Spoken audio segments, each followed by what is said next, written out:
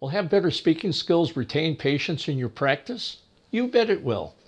The leading reason why patients remain in your practice is they're feeling better about themselves in your presence. Your words and delivery can make patients feel worse or better about themselves. Unfortunately, traditional thinking about patient education, where you tell patients all about their dental problems, too often has the unintended side effect of making patients feel worse. There's no getting around the standard of care value of patient education. That's why you must balance patient education's potential negatives with words of encouragement and hope.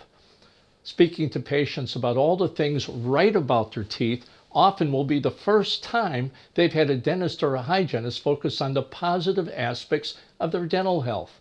This will be a giant step in retaining patients in your practice. To successfully advance your career, the critical skill you must master is being an engaging, memorable, and influential speaker. My workshop, Just Because You're an Expert Doesn't Make You Interesting, is the fast track to building speaking skills you'll need to get where you're going. To learn more about this workshop, click the link in the description or the first pinned comment below.